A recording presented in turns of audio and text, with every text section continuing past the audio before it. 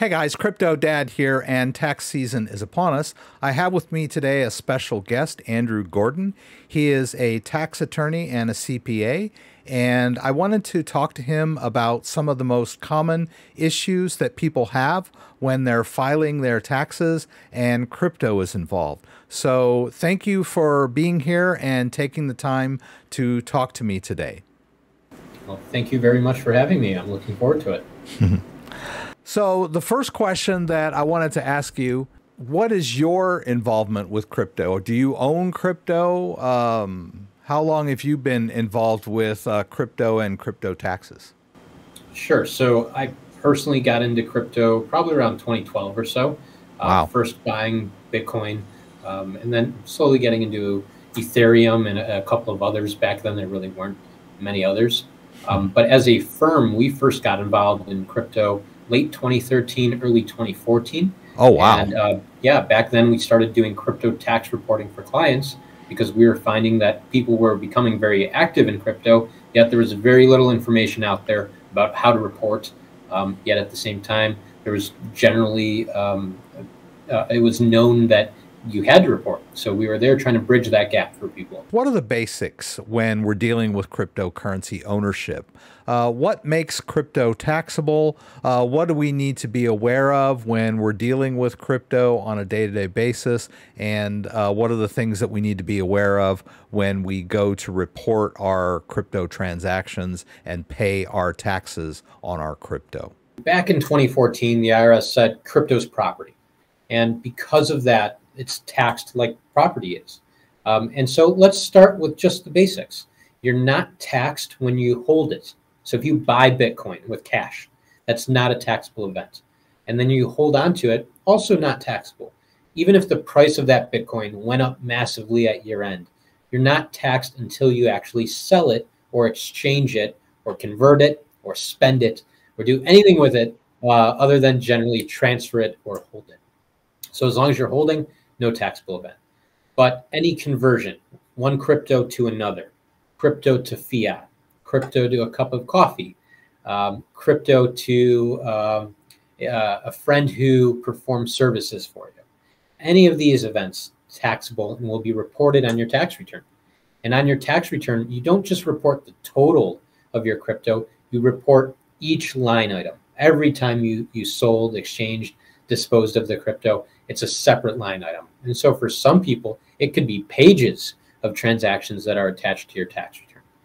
So that's the most basic, is that every time that you trade or exchange, that's a taxable event. And the way that it's calculated is that you originally have a purchase price, and that is known as your cost basis. And then later when you sell it, that is your sales price. And your gain or loss is calculated as the difference between your purchase price or cost basis and the later sales price. And if that price went up, then you've got a gain. If it went down, you have a loss. And in the US, you're taxed on gains. Losses are helpful, and you should certainly report them, but you're only taxed when you have gains. Okay. And how have you navigated the IRS guidelines over that time? They've changed quite a bit, or they pretty much stayed mostly unclear? I would say overall, it has gotten clearer, but there are still a lot of areas that are not as clear as we would like. So the IRS in 2014, it's crazy how time flies, but 2014 first said that crypto is property and not a currency. Okay. And all of the regulations that came thereafter followed and built upon that.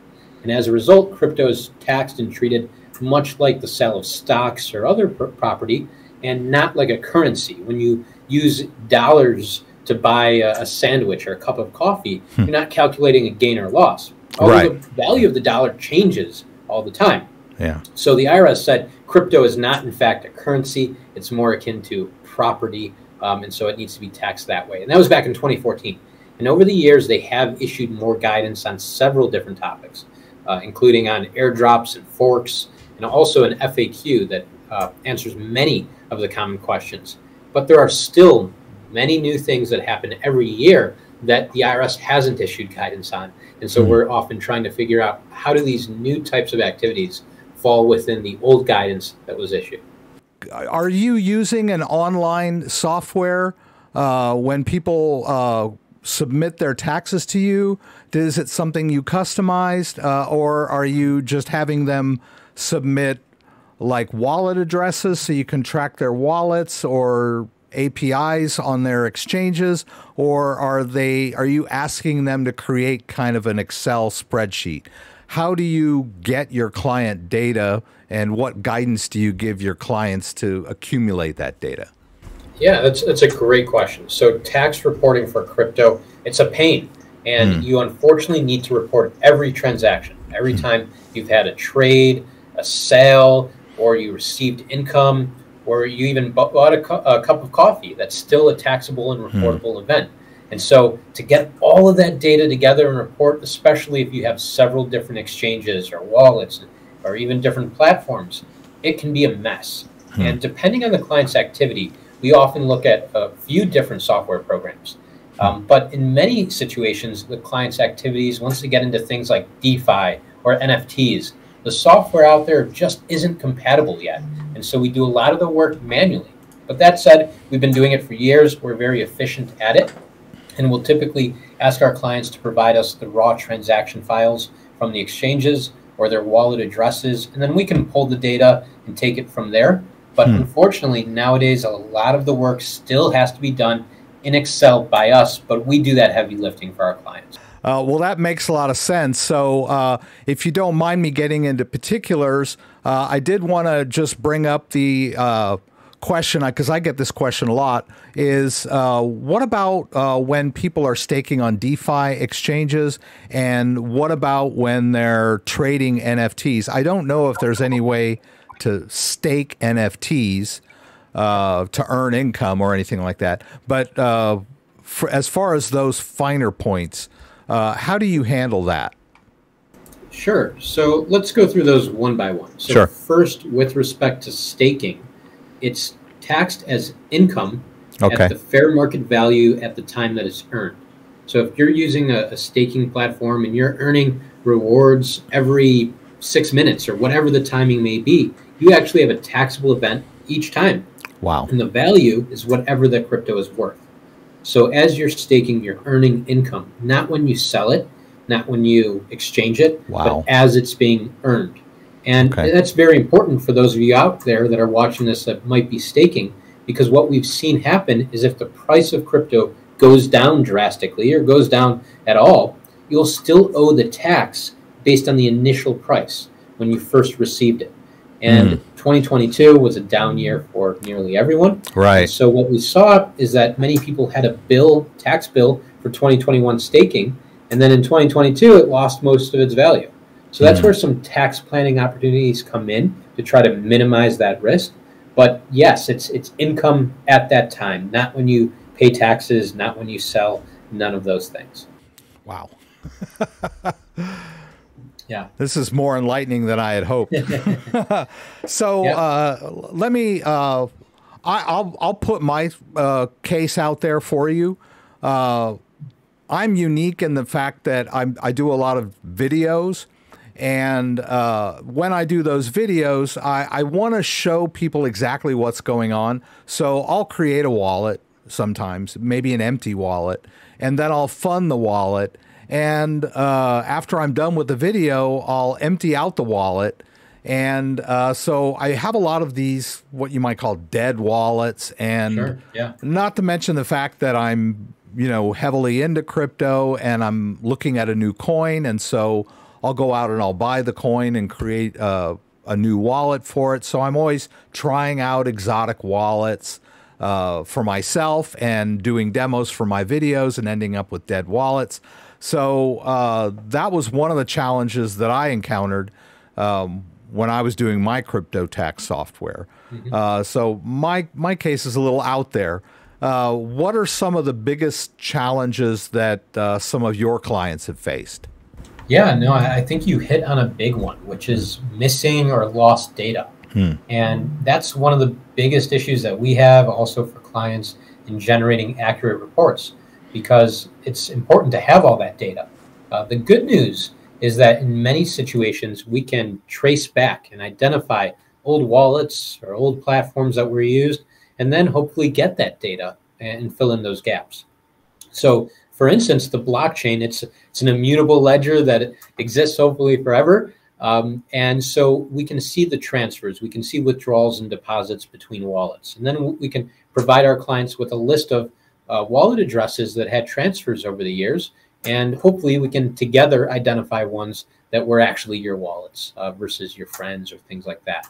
But it is very possible to reconstruct that data, not only for us, but also for the IRS. And that's why we are doing this. And that's to avoid future IRS scrutiny or audit or anything like that.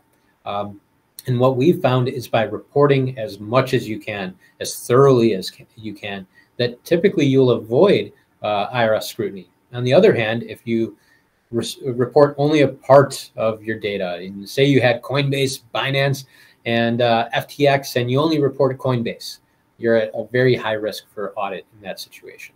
But again, we can often find that data, work backwards, and identify it. And in the situations where we just absolutely can't, the data is gone, it's lost, the exchange is gone, whatever it may be, it's still often that we can use assumptions. For instance, maybe we can identify transfers into that closed exchange or wallet and transfers out, just because we have all the other wallets. Well, if we know what went in and what went out, we must be able to calculate what happened inside.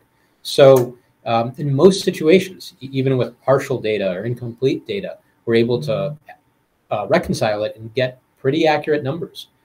The IRS doesn't expect 100% accuracy.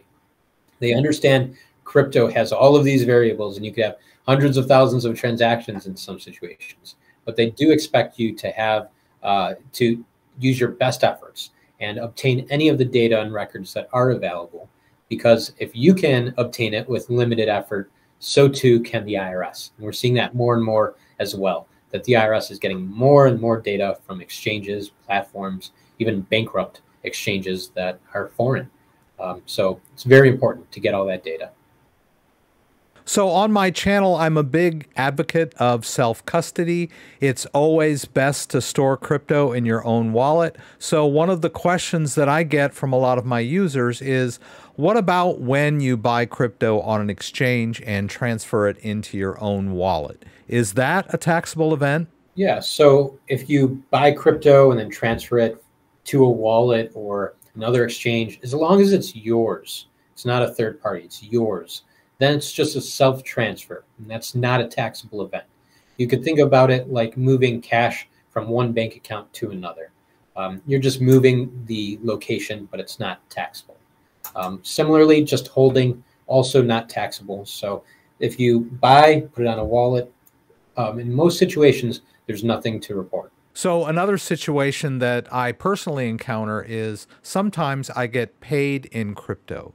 For example, I have an affiliate link with some of the wallet manufacturers, and when I generate revenue for them through my link, I get paid directly in crypto. So how does that work on my taxes when I'm paid directly in some form of crypto? Yeah, absolutely. And this is one of the questions that the IRS has also answered, I think on the FAQ and perhaps in other locations as well.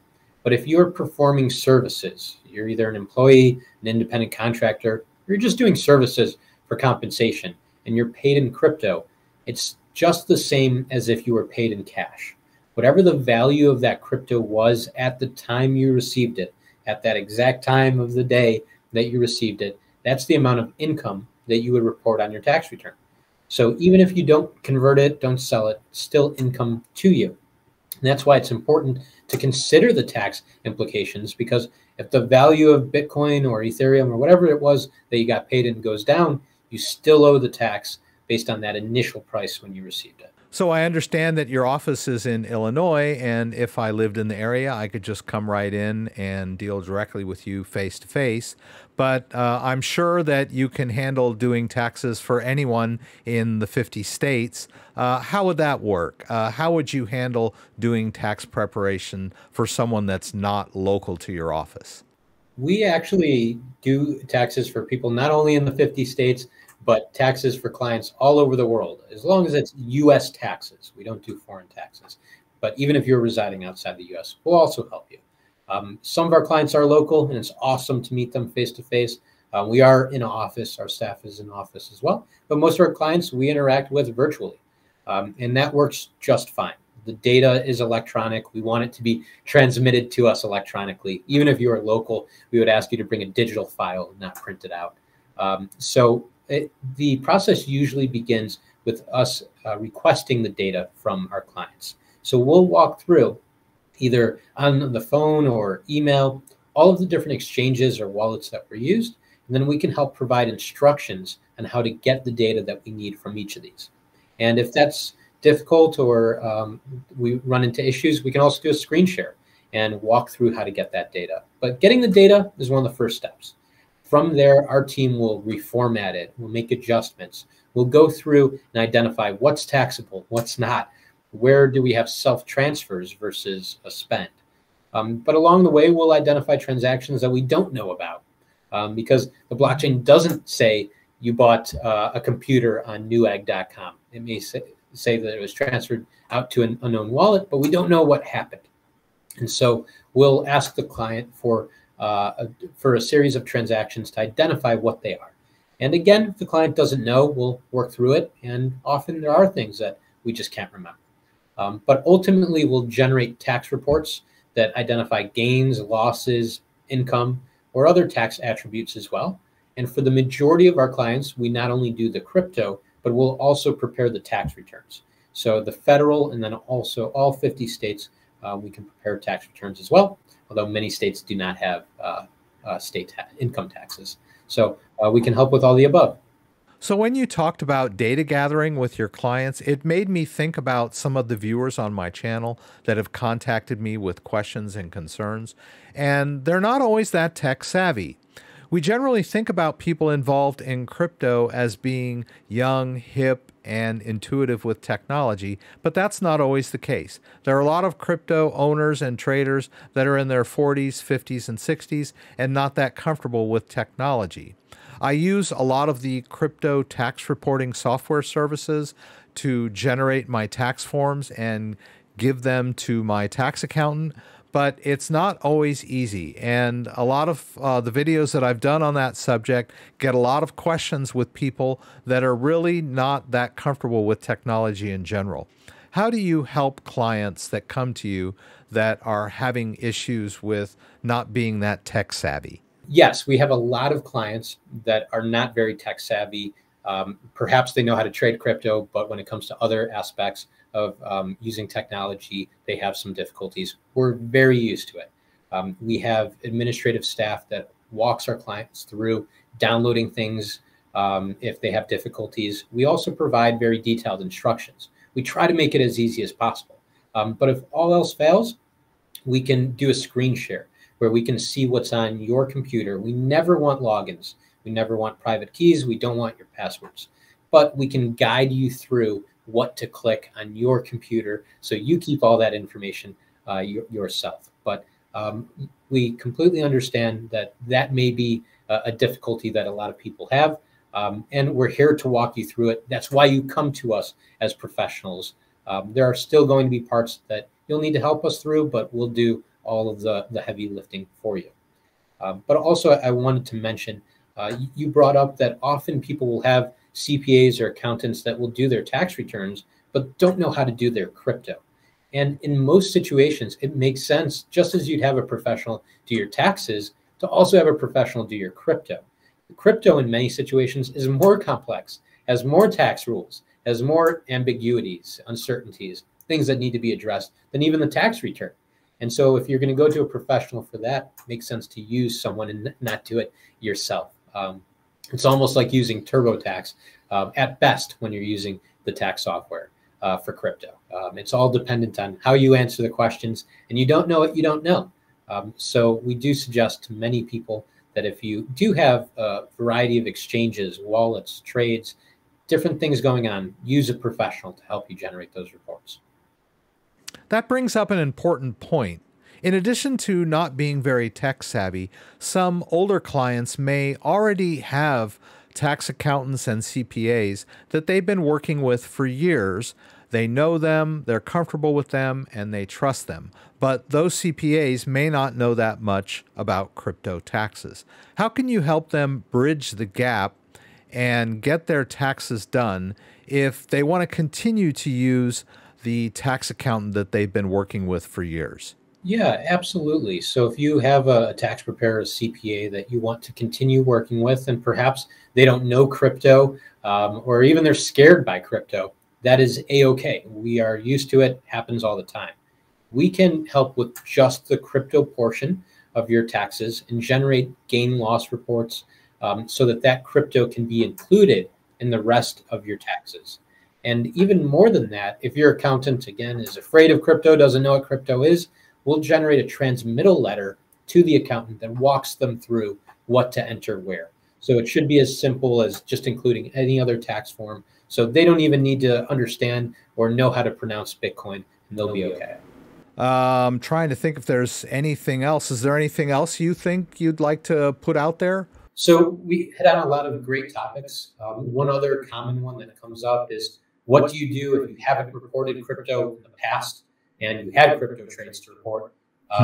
And our advice to those out there is that the IRS is becoming more and more aggressive with crypto enforcement.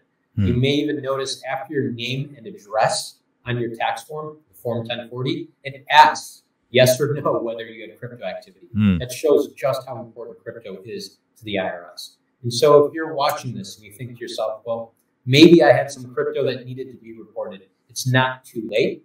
You can still amend your prior tax returns, come forward to the IRS. It's a fairly simple process, and report those crypto activities, pay any tax, and move on from there. And that way, you'll have a proper foundation going into future years and have it all reported.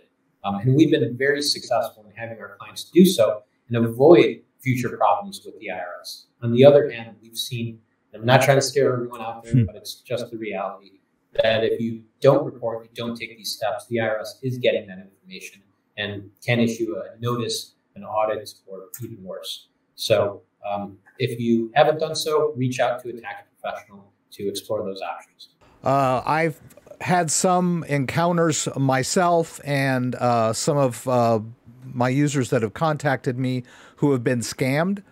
And generally the scam works something like somebody from the IRS contacted me, threatened to put me in jail unless I send them my crypto or gave them my backup phrase or gave them my bank account information. And I've told them, you know, the IRS doesn't call you up and threaten to put you in jail. They generally will send you a letter and maybe informing you that you might get audited, but they're never going to outright just threaten to put you in jail without having first done an audit.